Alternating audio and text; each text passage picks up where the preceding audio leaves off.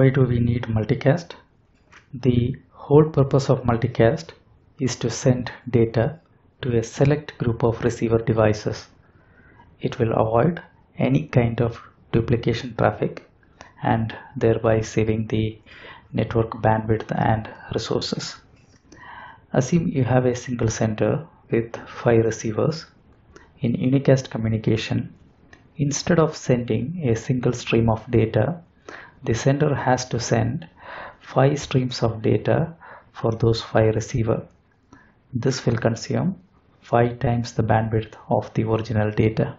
The example we saw here was a single sender with 5 receivers.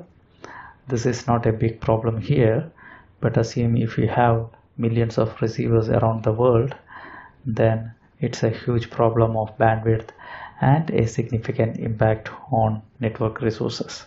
So if we replace unicast with broadcast, it can solve the problem of bandwidth issue, but due to broadcast flooding of data, the unintended recipient has to process that data.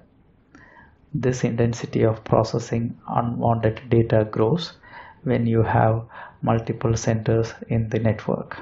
So the problem solver here is multicast, where a single stream of the source can be sent to multiple interested receivers, thereby minimizing the number of sessions towards the center and overall reduces the network load.